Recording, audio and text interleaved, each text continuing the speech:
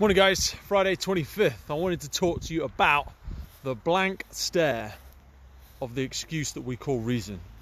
Now, a lot of people are waiting for a breakthrough, they're waiting for the permission, they're waiting for the way to do the thing they always wanted to do. But more often than not, they don't need permission to do it. They have their reasons. They have their reasons for not doing it. I'm going to wait till the kids have grown up. I need to wait till the mortgage is paid off. I need to wait until I get that promotion.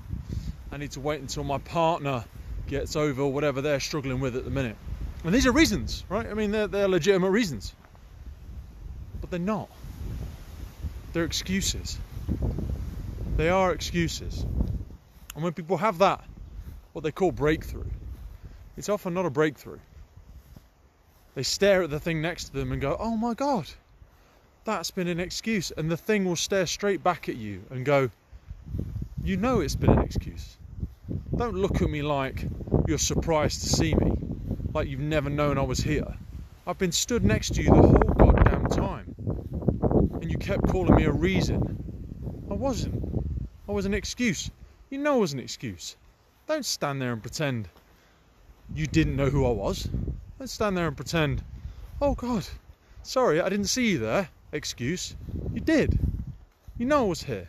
You were just calling me reason. I know for some people this is really difficult.